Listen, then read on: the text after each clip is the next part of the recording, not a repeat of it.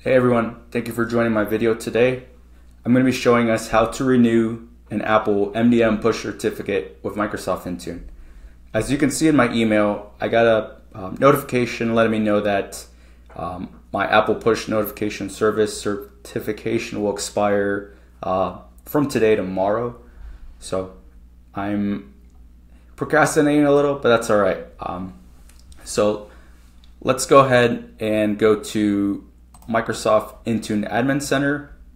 Let's click on Devices, and then we'll want to head down to Enrollment under Device Onboarding. Let's click on the Apple section, and then here we'll want to click on Apple MDM Push Certificate. We can see that our status is expiring, and my certificate will expire on 9/25 of 2024. So let's go ahead and get that renewed. In this case, we'll want to make sure that we have this checkbox marked if you don't already. And then let's go ahead and download our CSR. We're going to need this later. Now let's go to our to create a new MDM push certificate. So go ahead and click on create your MDM push certificate. Here I'm going to use kind of a service account or account that others can use, just in case, if someone in your company leaves, you all have access to this set of credentials. So let me go ahead and get that inserted really quick. So I'm using something like certificates at my company name, and you can use whatever you want.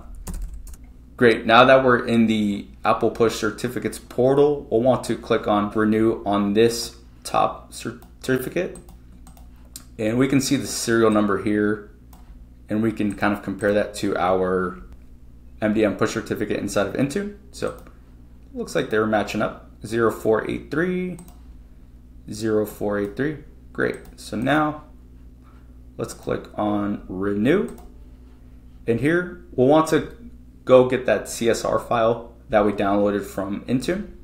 Click on Choose File, and I'll have it under my downloads folder named Intune CSR.csr. Go ahead and click that, and you can go and upload it. Great. Now we'll want to download the renewed certificate, and we can see it's here on our downloads folder. So let's go back to our Intune Admin Center, add our information here.